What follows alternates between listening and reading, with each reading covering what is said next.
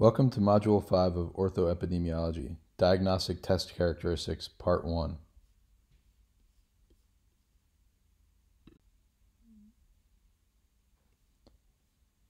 Integral to the practice of medicine is using diagnostic tests.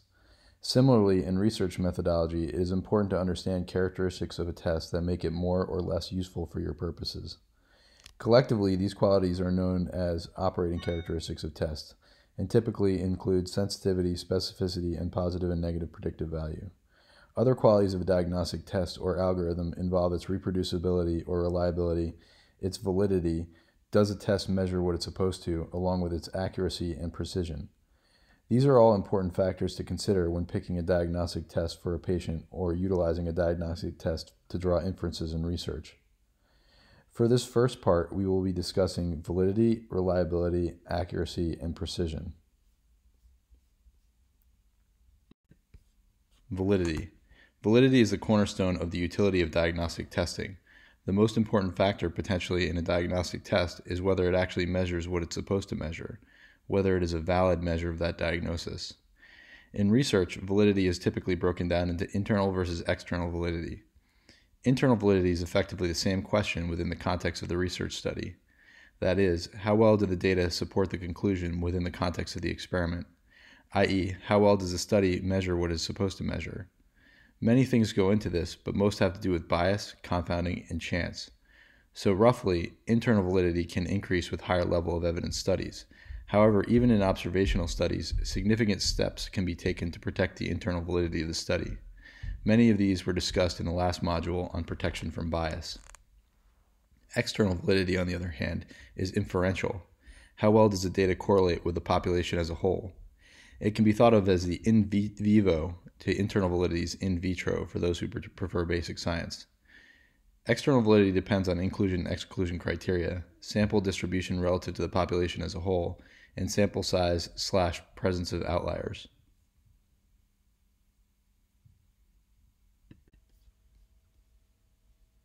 In diagnostic tests, surveys, or patient-reported outcome instruments, there are different types of validity. There are three major types of validity discussed when discussing instruments such as surveys. The first is construct validity. And likely this type of validity underpins all the others. That is to say, how well does the test measure what it is supposed to measure? How well does the DASH score measure upper extremity function? How well does an IQ test measure intelligence? This type is maybe the hardest to prove since it is trying to measure adherence to a certain theory, and as such the construct or test may perform better in some scenarios than others. This is particularly true when the test enters different cultures. For example, suppose you were designing an assessment of knee function. In floor-sitting cultures, the amount of knee flexion needed is greater than in cultures where this is not an important factor in life. In such a culture, not having a large amount of knee flexion may be more of a functional limitation than in a culture such as ours where floor sitting is not integral to our way of life. Content validity asks the question whether or not all the facets of what's being measured are assessed within the instrument. In orthopedics, this may hamper patient-reported outcomes within certain populations. For example, running may be a good item to have content-wise in a lower extremity assessment of younger patients, but for elderly patients, the construct may not need to have questions regarding running. Criterion validity typically compares a novel construct against a gold standard to assess how well the construct measures when compared to the gold standard test.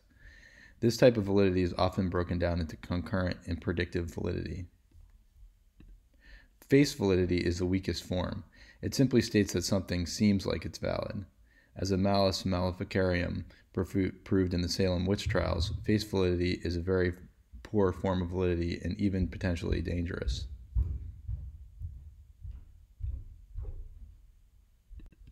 When speaking of tests, you can look at the degree to which they are similar, or you can look at the degree to which they are different between raters. As opposed to comparing externally to a gold standard test, you are comparing what two raters would do given a similar set of instructions. When speaking of similarity, you can look at studies of agreement, how similar raters rate the same subjects. These are reliability studies. You can look at measures of dispersion or how different measures are by magnitude using measurements like mean difference. Can you substitute one measure from one technique for another? How good is a measure at being similar between raters within the same rater across multiple time points? Reliability is effectively a measure of how repeatable a test is. This is a measurement of similarity between multiple raters or across multiple times with the same rater. Inter-rater is how good the measure is at being similar between two raters. Intra-rater is how good the measure is at being similar for the same rater at 2 points in time. Outside of strict percent agreement, two of the most common ways of assessing agreement are Cohen's kappa and intra-class correlation coefficient. Cohen's kappa tends to be useful for categorical or binary inputs and carries the advantage that it takes into account that agreement could occur by chance alone. When generating a kappa, the output can be between 0 or no agreement to 1 perfect agreement. Intra-class correlation coefficient tends to work well for continuous variables as it generates a correlation. It does so under the assumption that the values in each class or group are similar, rather than pairwise as in strict correlation. Many options exist to tailor ICC to a specific research question. In general, kappa, ICC, and other measures give a value between 0 and 1 as previously mentioned. Although it has been said there is no universally acceptable kappa, that has not stopped authors from trying to define degrees of acceptability. Likely the most famous was Landis and Koch 1977 paper, which used the values which appear on the slide. This paper is widely used but has been criticized because it supplies no evidence but rather bases their recommendations on personal opinion. Fleiss later developed guidelines that were equally arbitrary. Without getting too far in the weeds of ICC, when deciding which ICC you want to use, you first have to choose the model which you wish to use. This can be either a mixed or random effects model. Random effects models are usually preferable if one is attempting to make inferences about the general population of raters, which is typically the case in most studies of agreement of a measurement in surgery. Next, you will determine the type of model. Most often you will be interested in difference from average, or mean of k raters as it is described in statistical software. But less frequently, you may also be interested in comparing the measurement to a single rater if that rater is more experienced, for example, and you are trying to compare less experienced raters.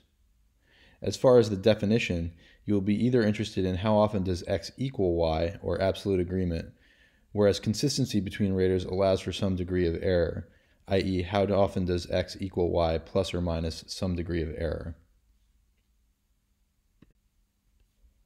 Average agreement can be assessed between different raters or between different rating systems testing for the same thing by fitting a line or doing a linear regression.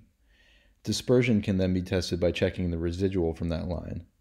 Residuals are the distance of the actual observations from the best fit line or ordinary least squares line or regression line. Consider, for example, the pictures on the slide.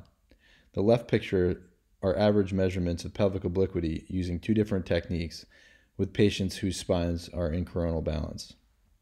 The OLS line fits quite well and the residuals are quite small. On the right, we see a case of pelvic obliquity measurements using two different measurements in patients with unbalanced spines. The OLS line fits less well and the residuals are larger, indicating a larger degree of dispersion.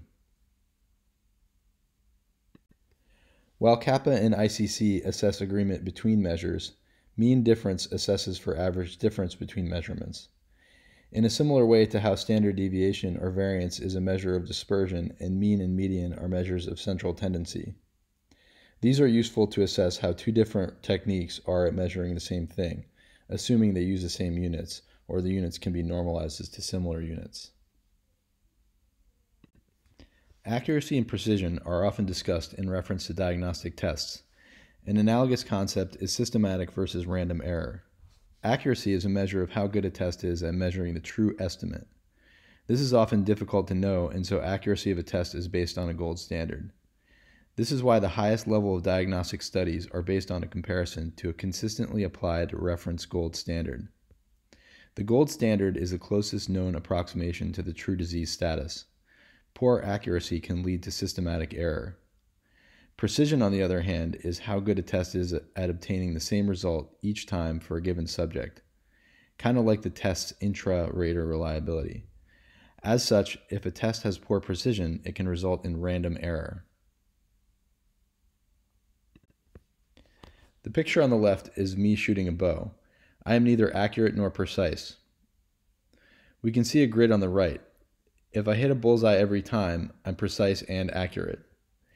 If I have good grouping but I'm always missing the bullseye, I am precise but inaccurate. I have systematic error. If I have poor grouping but hit around the bullseye, hitting it occasionally, I am accurate but imprecise. There is random error.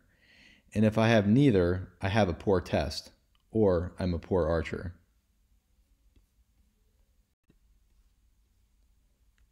If you have questions, please leave them in the comments section below.